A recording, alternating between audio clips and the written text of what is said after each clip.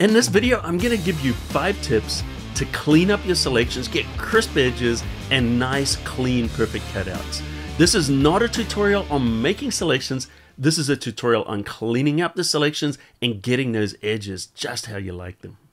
Alright, so we've got a selection here, and now we're going to create the mask. Always use a mask, don't hit the delete key. So sometimes it can be difficult to visualize where the transparency is and where it isn't, so we can spot troubled areas. Here's a little trick. Select the mask, then go under the effects, and then add a stroke. And then for color, give it something like a red or something that stands out, which is what we're doing here.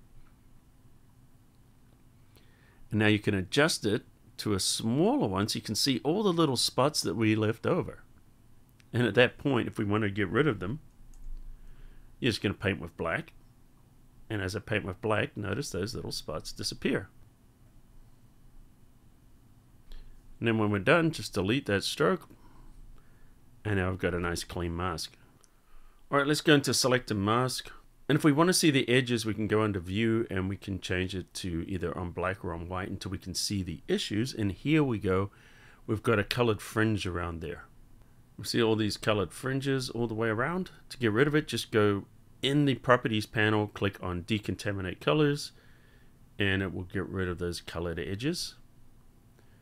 And at that point, you're just going to do new layer of layer mask. And if you're getting any value out of this video, hit that subscribe button, turn on notifications, you won't miss any of my videos. So this tip is blending something in seamlessly to the background.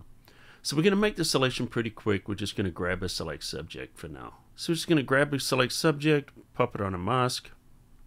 Okay, so when we look at it up close, notice these edges are pretty good, but certainly not blending in beautifully. So here's what I like to do. I like to select the object. Now I'm going to inverse the selection. So we're going to choose select, inverse. So now we've selected everything but the person. Now we want to compress into the person. So we're going to expand the selection by 1 pixel. So we're going to choose select, modify, expand. We're going to expand it by 1 pixel. See, now it's 1 pixel in here.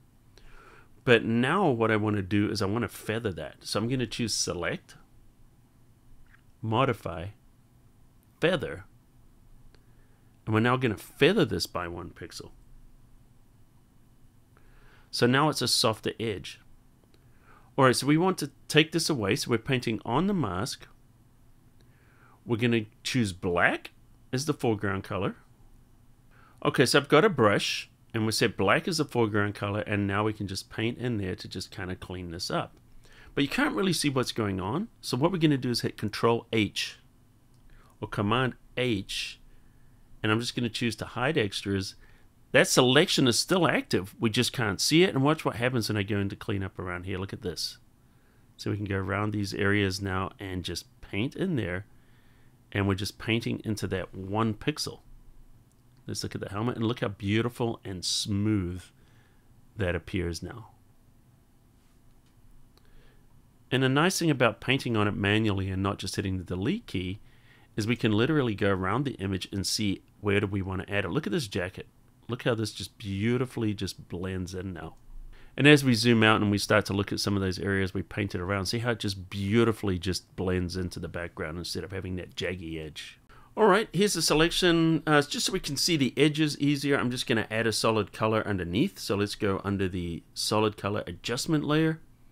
And we'll do something like a bright red. Click OK, drag it underneath. Alright, let's zoom in on this part here. See, we've got a rough edge there. You can see we've got some fringes and stuff on the edge there. We want to clean it up. So we're going to select that mask. We're going to add a little bit of a blur. We're going to choose Filter, Blur, and grab a Gaussian blur. 1 to 1.5. Let's do 1.5. Now to just kind of blur that mask. So we're working on the mask. We've selected it. The black areas are going to be transparent. White areas are going to be showing. If I Alt or Option click, we can see there's the mask and there's that edge. Okay, watch this. Control L or Command L for levels. And what we want to do is we're going to clean this up. We're going to take the black and drag it in a little bit. Notice as we do that, see how this retreats into the image. Look. We take the white one, look at this. And then we can take the middle slider and notice we can expand or we can contract that edge just by dragging that middle slider.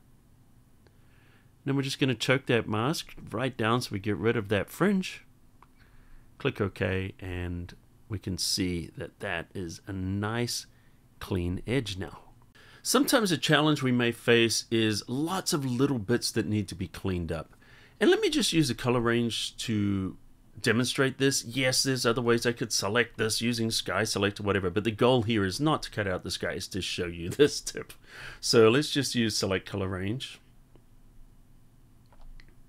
To get some kind of a selections, we're going to click up here into the clouds, and we're going to hit the plus, and then we can just kind of drag that to add to these selection. All right, it's looking pretty good. Maybe a little bit more there. All right, click OK. So we've got the selection active here. Let's just turn it into a mask. So I'm just going to click on the layer mask. Now let's actually invert this. So we're just going to hit Control I. So what we're trying to do is cut out the sky. See how we've got these little bits left over. So let's choose the mask by holding the Alt or the Option key, clicking on the mask. Now we can see the black and white.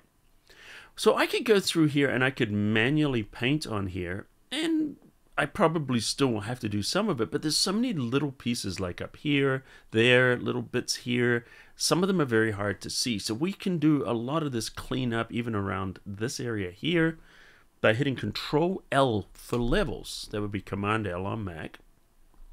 And so say we want to clean up these blacks and get rid of some of the grays.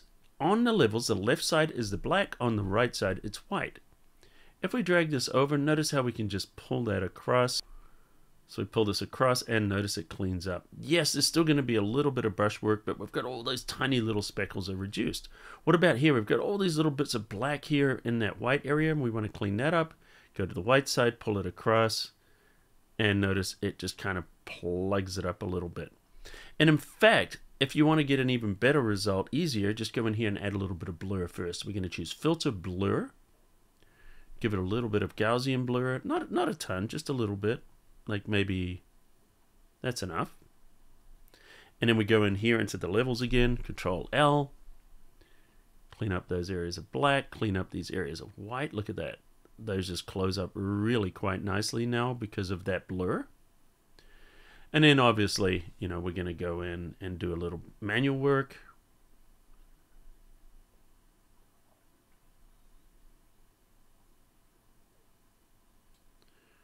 And then when we look at the mask, there we go. And we know we don't have like lots of little semi-transparent areas there because hitting that level's just kind of cleaned up that mask quickly. All right, drop a comment. Let me know what your favorite tip was. And if you've got any cleanup tips of your own, drop them in there. We'd love to read them. And by the way, this was not a tutorial on making selections. It was a tutorial on how to refine and clean up the selections. If you want a tutorial on making selections, check out this one. And if you're new, welcome to the cafe. Great to have you here. Hit the subscribe button, turn on notifications, and you won't miss any of my videos. And until next time, I'll see you at the cafe.